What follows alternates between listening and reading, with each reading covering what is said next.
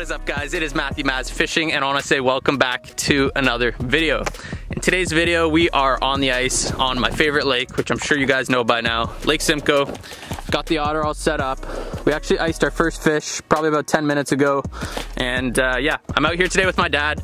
Only real goal for today is have a little bit of fun, catch a few fish. It's been a pretty tough season so far, which I think everyone's kind of seen around the lake. It hasn't been crazy really anywhere.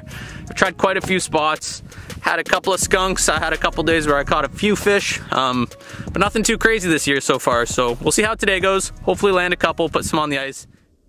Guys, literally just set up. First fish of the day. As I was literally getting the GoPro going, just hooked one. Fishing the Menace. It's a little whitey. Oh, he's right at the hole here. Let's see if I can land this. First fish of the day.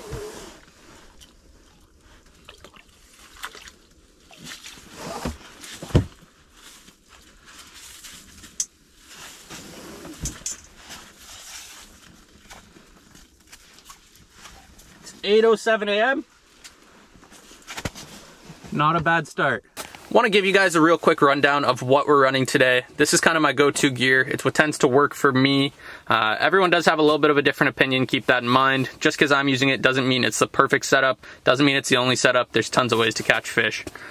So I have a ice custom rod, 36 medium. Jules makes great rods. Pretty affordable for a custom rod as well. So if you're looking for a nice ice rod, I highly recommend checking out his stuff. We have that paired with a Shimano Stratic CI4 Plus 1000. Totally overkill for ice fishing, but I like this reel, so this is what I'm running. I have that paired with 10-pound braid, 10-pound fluoro, and we're running a Menace jig right now. These are made by Mark Bolton. Super nice guy. Really awesome jigs. They're very compact, and they sit pretty vertically. Similar idea to Amigs or Bad Boys. I really like these myself, so this is what I'm running.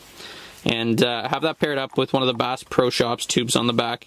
It's nice and compact. I cut the fins down a little bit, and I like those. They work well for me. Chartreuse has always been a good color. These have been weird. It's been like a few fish here and there, but nothing special. Our best day was the 4 that I got last weekend. How many did I get? Nada. Ah! Why are you wrecking my rod? Fish, fish. Who's that coming up at you? Drop down. He's on you.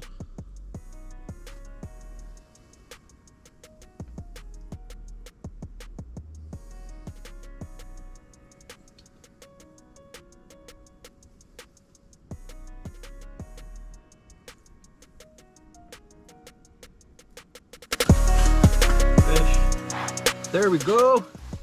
Number 2, guys. We're actually just getting ready to move because it's been pretty slow here. And as we were packing up, I saw that one come in. This is on the Menace again. Feels like a whitey from the head shakes. Maybe not. Dad, you might want to pull your line and you swim to the side. Oh, maybe not. It's whitey. Is it? Yes. You see it? Yep. Hold on. I think you've already got it. Can you grab that rod behind me? Yeah, I'm trying to get my line out. You already got it.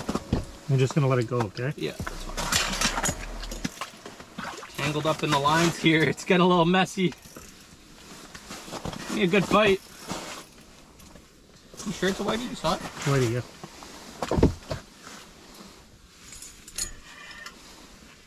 It was fighting like a whitey at first, but it's giving me a good little fight. Oh yeah, nice little whitefish, guys.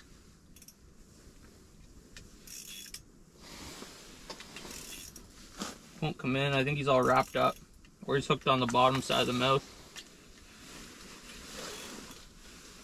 The hardest part's just getting his head right in the hole. Once you, oh yeah, he's hooked right under the mouth. There he is.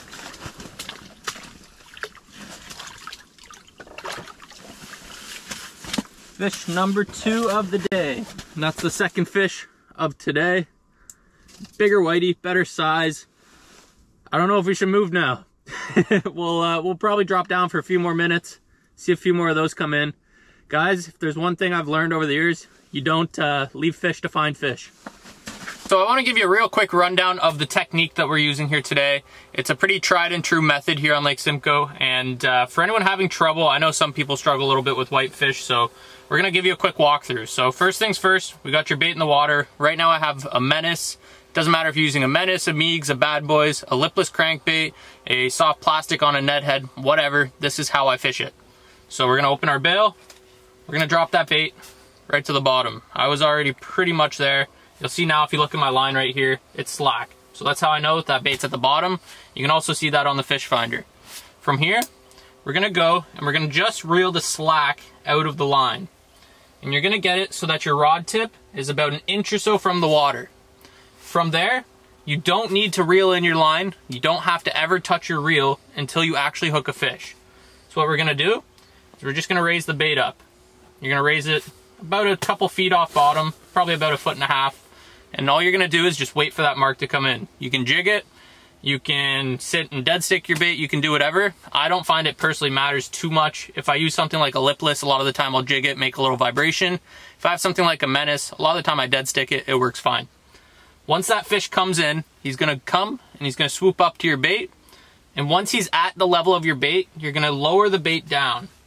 You wanna lower it so that you're still in contact with the bait. You don't want a slack line. This is what I find works well. The reason why is you always maintain contact with the bait. A lot of the time, as soon as you get it down there, that fish will pin it against the ground. And what you're basically gonna do from there is super lightly, just off bottom, just a hair, maybe an inch or so, very, very lightly jig.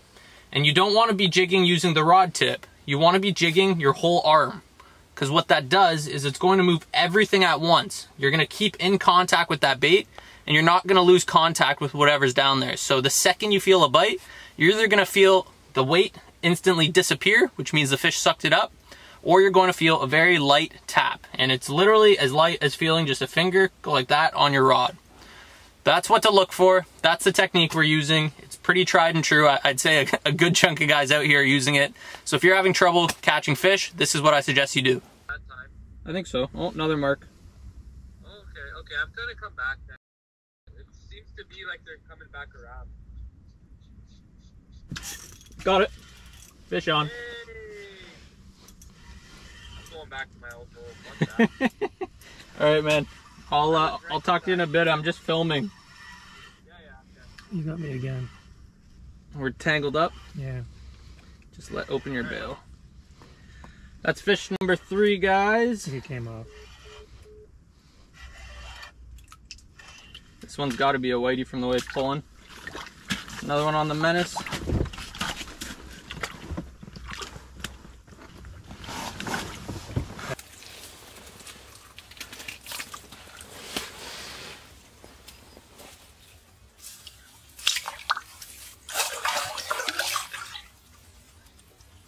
There you guys saw fish number 3 for me. It's been a tough day for my dad over here so far. But yeah, number 3 on the board. Wasn't anything special, just a decent whitefish, put up a fun little fight. We're gonna keep going here. Hopefully my dad can get a couple. It's about 10:45. We have to head in around 2 or so, so we have a couple hours left in our day. Hopefully we can get a few more fish put on the ice.